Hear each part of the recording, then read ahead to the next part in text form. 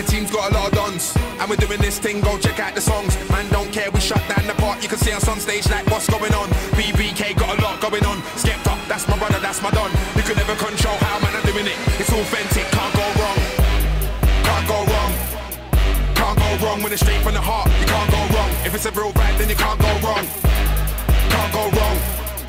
Can't go wrong when it's straight from the heart. You can't go wrong. If it's a real vibe, then you can't go wrong when it's straight from the heart. Okay, cool. So for our first exercise today, we're going to be doing a massive compound exercise being bench press. We're going to be doing 6 sets with 2 to 3 minute rest in between sets. Reps wise, we're going to be doing 7, 7, 6, 4, 3. And on the final set, we're going to be doing an AMRAP, as many reps as possible, but aiming for 20 to 30 reps. Make sure you push yourself during each set.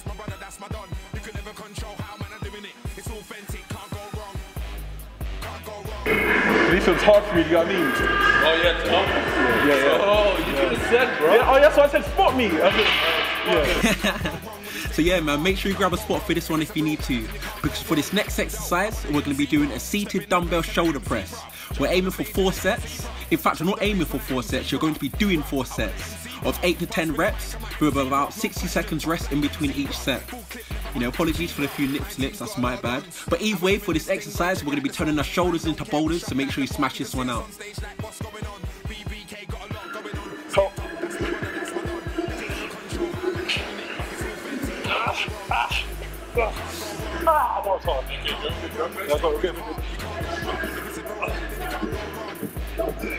Yeah man, had to scream help on that one. You know what I'm saying? Put in work man, you see the veins popping out there, you have to put in work. If you're not screaming help, and word to my Germans, you're not putting in enough work. So for this next exercise, we're going to be doing our dumbbell skull crushers. Now just like the previous exercise, we're going to be doing 4 sets of 8 to 10 reps with 60 seconds rest maximum in between each set. Now the key thing here in the dumbbell skull crushers is that you want to keep your elbows tucked in as much as possible, but as you increase the weight and as you fatigue, your elbows are going to start to flare out, as you can see mine doing here. But the key thing is that you want to keep your elbows tucked in as much as possible to emphasize the triceps. Can't go wrong when it's straight from the heart. You can't go wrong. If it's a real vibe, then you can't go wrong. Can't go wrong. Can't go wrong when it's straight from the heart. You can't go wrong. If it's a real vibe, then you can't go wrong. Jeez, this next exercise, low to high cable flies. Bars. Now the workout's getting even more intense, because this time we're only resting for 30 seconds in between each set, and now we're doing 5 of them of 8 to 10 reps. So make sure you put in that work. So for this next exercise, we're going to be doing our V-bar push down. Or you can use a rope or whatever handle or whatever thing you got there. They don't really matter. And it's the same settage, the same repage and the same restage as the previous exercise, if they're even real words. If not, then I made them up. And just like probably 90% of tricep exercises, you want to keep your elbows tucked in to really emphasize the triceps. So yeah man, smash this one out. Alright, cool. So for this final exercise before we move on to our abs, we're going to be doing our incline dumbbell rear flyers. Like here, I want to see your arms flying up like wings, man. You're an eagle up in this thing. Do you get what I'm saying? And it's the same settage in that like before.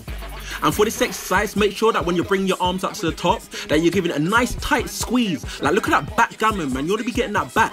Well, it's kind of like your rear deltoids. But either way, you get my point, man. Make sure you're squeezing it at the top. Oh man, I don't even like this exercise, man. It takes too long and it hurts my knees, so I have to use a mat. But sometimes you've got to do what you don't like to get the results that you want. So for this next exercise, we're doing ab pull-downs, or 5 sets of 30 reps. So what's that, 150 reps? Mad. And make sure that you're only doing 30 seconds rest in between each set. What's the motion? Fresh out the oven like a Sunday roast. You can find me swimming in the ocean. Sunset, I might drive right the coast. When it's showtime, jump on the plane and take flight. Jeez, the finale. This exercise is mad. This is the ab killer, you know. You feel it the next day, because you're doing 100 reps in total, 5 sets of 20 with 30 seconds rest in between each set. You know, basically you're doing a decline crunch or a decline sit-up or deep crunch or a decline crunch, however you want to call it, don't matter. But you know, arms out all the way, you don't want to be doing no half-hearted thing, and all the way and touch your toes. Yeah, you feel this the next day. You can't go wrong. If it's a real vibe, then you can't go wrong. Can't go wrong.